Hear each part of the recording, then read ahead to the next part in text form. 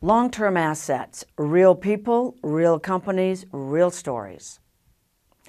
It's important to make the connection between what you're learning in class and to hear real stories about how it's used by real people in real companies.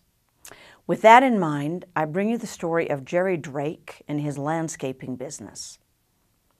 What do I do with this equipment? Jerry Drake has been working hard at a new landscaping business for several months. Things are great, sales are increasing every month, and his customer base is increasing. So far, Jerry's been renting lawn equipment or borrowing equipment from his friends.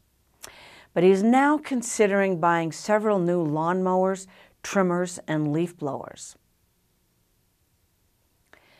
How is he going to account for this new equipment? Jerry's trying to figure out how to record the purchase of these items on his books. Should he expense it all right now? Or should he set up asset accounts for each of the items? Jerry's also considering how long each item will last before he needs to purchase new equipment. What about depreciation methods? Jerry knows that his accountant will ask him about depreciation. She's told him that there are several methods he should consider. Jerry knows he wants a depreciation method that will match the cost of the equipment with the revenue that the business earns. How should he handle repairs and maintenance? In addition, Jerry plans on keeping the equipment as long as he can, which means that he will be making repairs and maintaining the equipment. He's wondering how the cost of the repairs should be recorded. And then what happens when he finally sells the equipment? How is he to record that? Jerry realizes that there's a lot to consider when a business buys equipment. He knows that his accountant, which happens to be me, will help answer his many questions so that he can properly record the cost of the equipment and any future associated costs.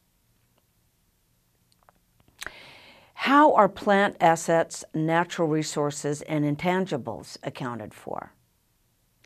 Plant assets, natural resources, and intangibles are some of the most important assets on the balance sheet. These assets help create the revenue of the business. For example, TruGreen, a company that specializes in lawn and landscape services, wouldn't earn a profit without the lawn equipment it uses to service its customers' lawns. ConocoPhillips wouldn't have made a $12.4 billion profit in 2011 without its natural resource of oil reserves. And we're familiar with McDonald's Golden Arches trademark, which is an intangible asset that definitely has contributed to their revenues. So in this chapter, we will discuss how to record the purchase, cost allocation, and disposal of all of these assets.